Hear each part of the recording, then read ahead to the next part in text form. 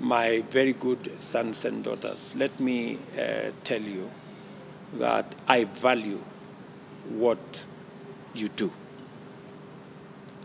I have heard what you have said. I have seen what you have done. And you have made recommendations. Some I will outright implement, on cutting down on government legacies and cutting down on offices that we can. I will deal with some of the issues that you have raised. You have given me some difficult choices.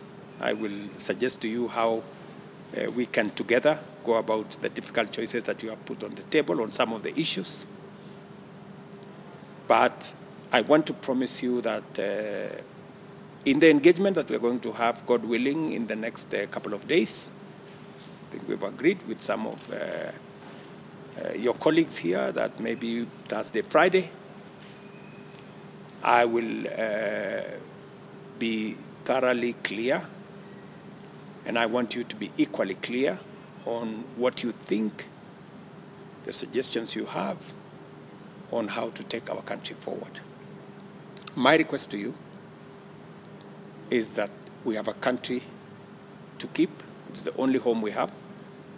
We must do whatever it is that we do within the parameters of the law, respecting one another, and talking to each other with respect so that we can move forward together as a country.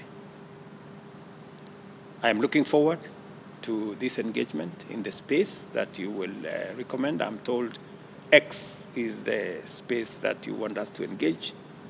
And I have committed that I will find myself into that space. I will ask one of you guys in that space to host us so that we can have this conversation as I do what I must do to get the country moving forward.